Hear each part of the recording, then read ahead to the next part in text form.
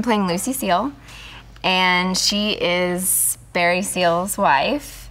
I think she's sort of like the heartbeat of their relationship. She is an anchor, a stronghold. She's definitely someone that he looks to. I mean, he's a wild, adventuresome man with incredible enthusiasm for life and the things that he does, and he's passionate about family and crazy in love with his wife. And she is, you know, she's the same, but she holds the, you know, family together and has that strong Southern woman, you know, rock that the man leans on mentality. And it's fun to be able to play with that in a lot of different ways in this film. Being directed by Doug Liman is such an unbelievably enjoyable experience. I mean, first of all, as a human, I just love him so much. And he has the biggest heart. And he's such a unique character that in himself is very fascinating to watch. So he also carries this, which I feel like him and Tom both have this, and it's great. It's a great thing to see that they have in common. I think is probably one of the reasons why they get along so well, is they both have a childlike enthusiasm when it comes to filmmaking and telling stories that they're passionate about and things that they, you know, want to do. What's interesting about the two of them is they don't have any ego.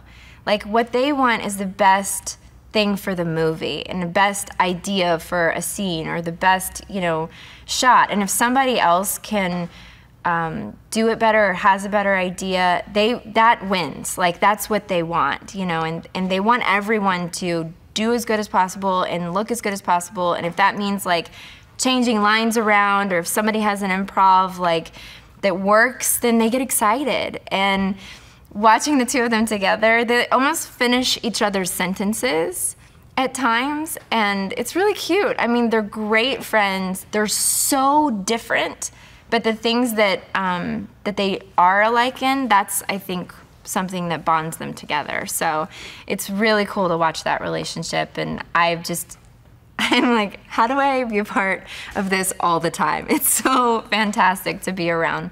And that energy of two people who are very passionate about what they're doing and show up to work every single day excited. I mean, I think it carries over to everyone in the whole movie, and it's something that, you know, I love, you know, to be a part of and have learned from and want to carry on throughout everything that I do too.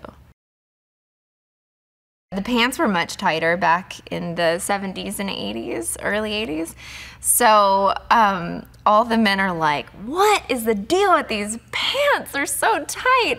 And the guy, Roger, who plays McCall, you know, his first day on set, he looks at Tom and he's like, I split my pants. He's like, I've been here for 10 minutes, I split my pants. Somebody's sewing them up in the back room right now. And all the women in the movie are like, well, you know, it's interesting. It's 2015, but we live in an unfortunate time when men like to wear their pants a lot baggier. So it is fun to see these guys go through this very extreme fashion moment for men, you know, in time. Hey, Vale here with some cool movie facts on the efforts some actors go to create the characters they play. For the role of Roger Kint, Kevin Spacey glued his fingers together in the film The Usual Suspects to give his left hand the feeling of paralysis. To prepare for his role in the film The Mask of Zorro, Antonio Banderas practiced with the Olympic fencing team in Spain for 4 months. Natalie Portman, for the role as Nina Sayers in Black Swan, trained with former New York City ballet dancer Mary Helen Bowers for up to 8 hours a day, 6 days a week for over a year ahead of shooting the film. Adrian Brody, for his role in The Pianist, gave up his apartment, sold his car and moved to Europe with only 2 bags, so he could get familiar with his character's discomfort. He also went on a crash diet and lost 30 pounds in 6 weeks, weighing 130 pounds at his lightest during shooting. Whoa. Okay, so if you want to watch more videos like this, hit the subscribe button and ring the notification bell so you receive the videos the moment they are online. Bye bye!